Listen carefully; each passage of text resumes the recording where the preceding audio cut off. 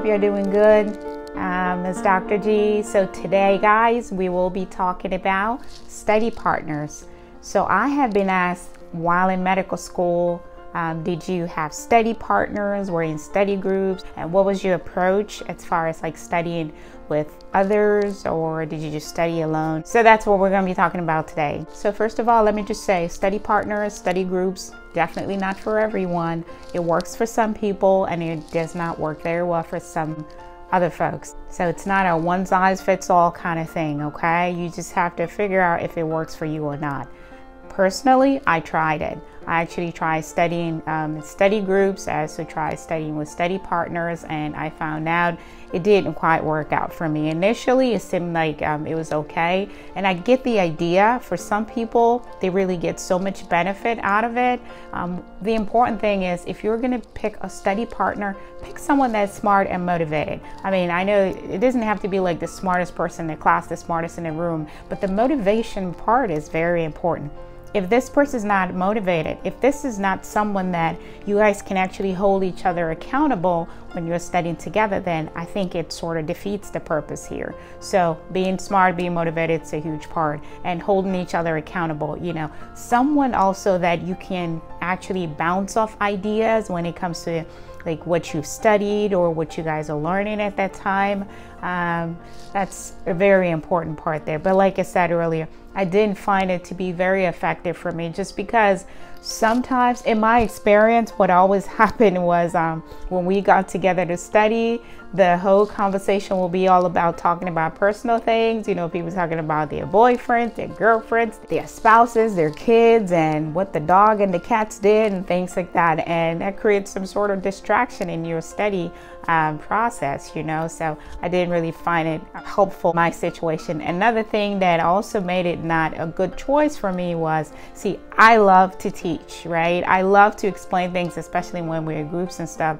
But sometimes you get those that are in the group and all they want to do is just consume the information and just sit there and not want to make any contribution at all. And you, as one of the students there, you're thinking to yourself like, wow, okay, I'm just here contributing to what we're discussing, but a few other people are now wanting to contribute anything. So it's more like you pass on the knowledge that you have, but then in return, you leave the day and not even being enriched or not gaining anything additional to what you knew before you got there. So that was always my situation with study groups and stuff. And also the biggest one, to be honest, the biggest one was the whole chit chat and everyone talking, laughing, and at the end of the day, we spent like 4 or 5 hours sitting there, and it's like we didn't really get anything done, you know. So, but like I said, study partners and study groups can be a very, very good way to study if you pick the right people. But then again, you also have to find out if this is something that works for you. I tell people when it comes to studying, you have to pick what works for you. There are people that are just visual learners, and there are some that are like auditory and visual, and there are some listed, oh yeah, I don't even have to do much, just read through that textbook like one time and then boom, I got everything. So you have to know the kind of learner that you are and what really works for you. For me, study partners, study groups did not help me at all. But I tell you what works though. If you and your study team decide to say, we want to review X number of questions, let's say UWorld questions or whatever past questions, Q-Band questions that you guys decide to review, and then you want to come together, discuss that, and bounce ideas, you know, off of each other. I find that to be sort of helpful though. I remember when I was in med school, this was one we did in Ohio. Me and a group, like we will get together in the library, like say like the NBME questions from the NBME assessment questions. So we'll probably say we're gonna do NBME 13 today.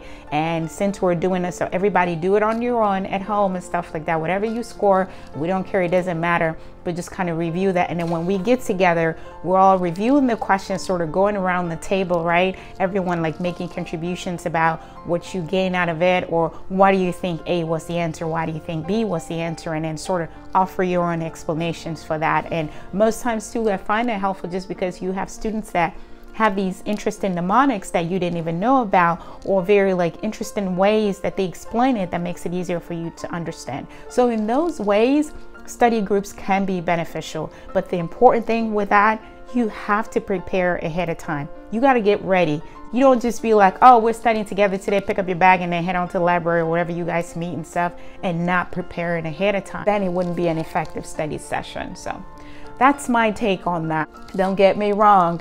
This can be pretty good. This can really be helpful if that is something that works for you. All right, guys, that's all I got for now. So I think the simple rule of thumb here is when it comes to deciding if study partners work for you or not is to try it out, right? It doesn't hurt to try. So maybe find you a study partner who you think will be the best fit for you, like the best person that you can study with, or maybe a study group, and see if that works. So give it a try, and if you try it out, it doesn't work, yeah, study on your own. I happen to be one of those that do better studying by myself. So by studying by myself, I can easily plan a schedule and then set a goal that I hope to accomplish for that day, and then get it done without having to rely on someone else. That's what works for me when it comes to studying. Again, find what works for you guys and then stick with it. I think that's the most important tip here.